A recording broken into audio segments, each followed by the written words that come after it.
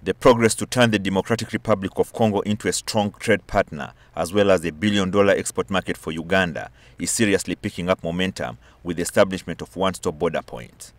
Goli border point is one of the trade infrastructure under construction by Trademark East Africa with support from the British government.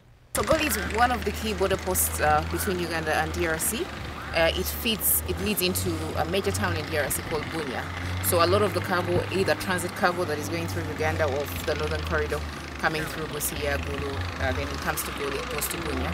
But then also a lot of domestic trade from Uganda, our exports go through Goli into the DRC and Bunia, the Bunia area. So that's why Goli is actually very important, and that's why Trademark East Africa and Uganda, we decided to seek support from the UK government through the FCDO to fund Goli. The total cost of the project is $2.6 million, but particularly on the construction. But then also government is putting in its own funding to make sure that the land is secured. So the expectations for Goli is that there will be improved service delivery, there will be reduced clearance time, especially for people destined to Congo.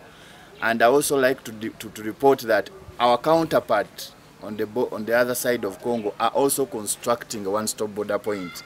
So this border is going to be a key milestone. It will help to smoothen every process that is supposed to be in a one-stop border.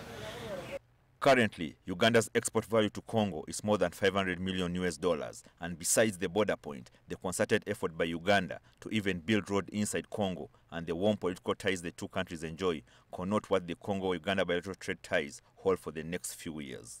Ismail Musa, Ladu, NTV Business.